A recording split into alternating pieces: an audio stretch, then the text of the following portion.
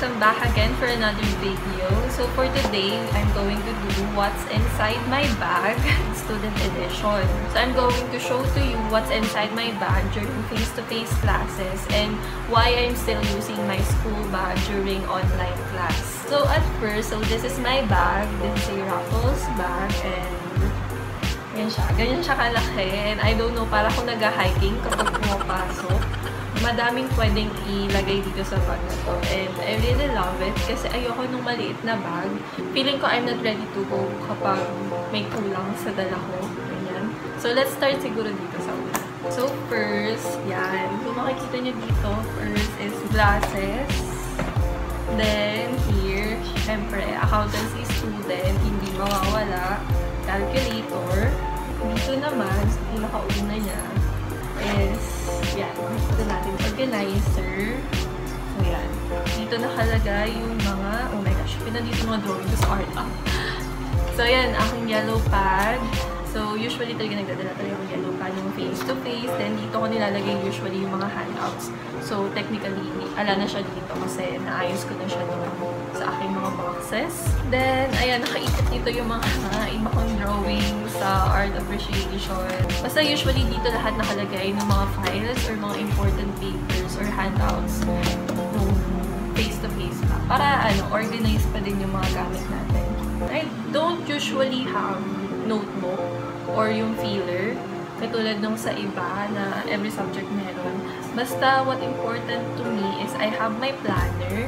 So this is my planner. So sinusulat ko dyan, minsan kung tip ko mag-lecture, ganyan. So dito ako nag-lecture.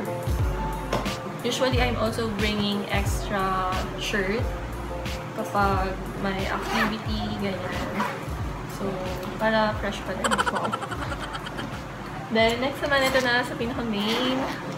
But before that, ayan, usually water or blue or Pocari or something. Yun yung water ko. So, ito na.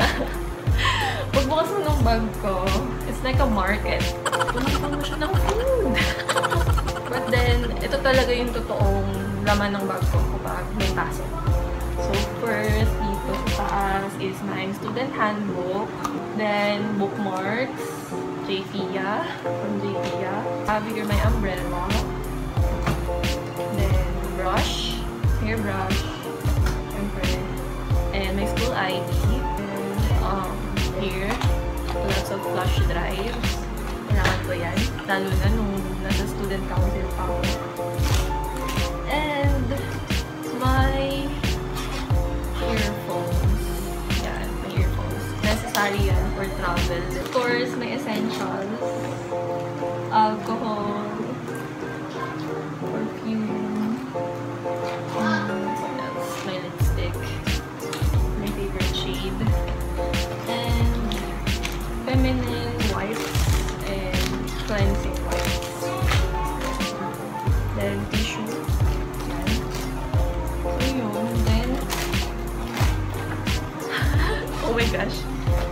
I have here my sticky notes. Yan, sticky notes. I really need that. Lalo na pa nagbabasa ng libro. My ball pen.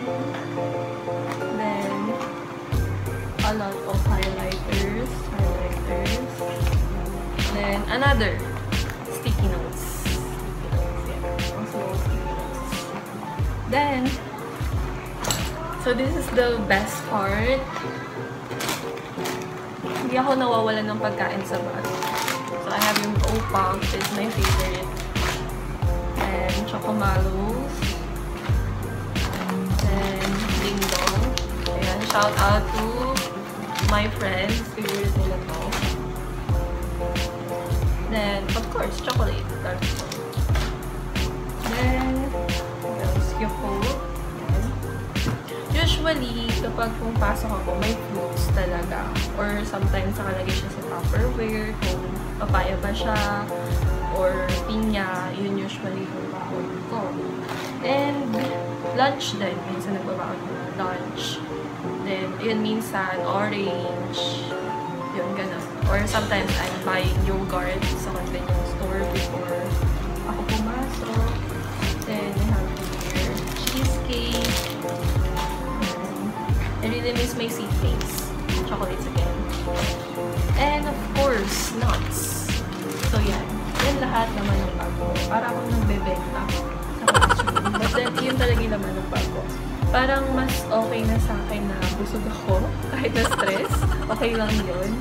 Then yun, kasya pa dito to eh. May sweater, yan. Kasi nalamig sa room namin, lalo na pag bare months. And this is my books nung second year ako ng face-to-face pa bago mag-lockdown.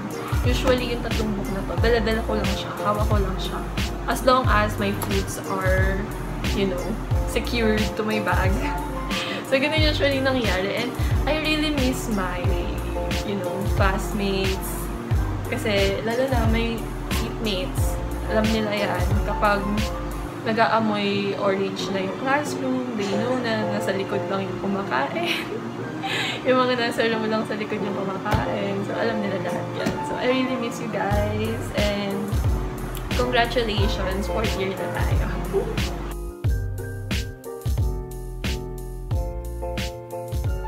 So, that's all. That's what's inside my bag. And I hope na somehow may natutunan kayo or may nakuha kayong idea on how you can stay organized even online class.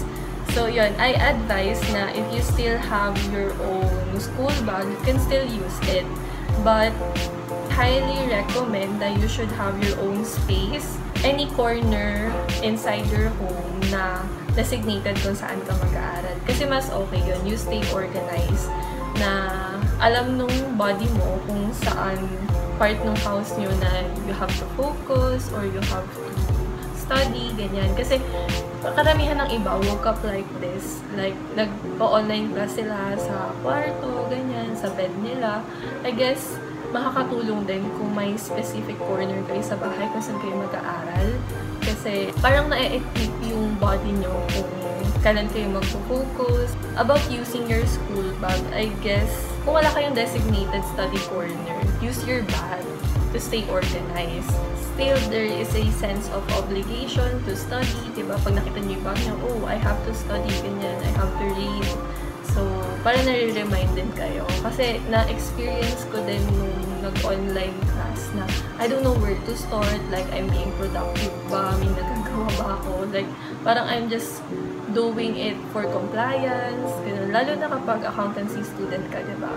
Kailangan talaga nare-retain yung mga tinuturo and yung mga natututunan natin. Not just for compliance. Kasi ang hirap yun is, this is also a preparation for board exam. So, kaya seryosohin na yung bawat subjects. And study hard. Until the next video. Bye!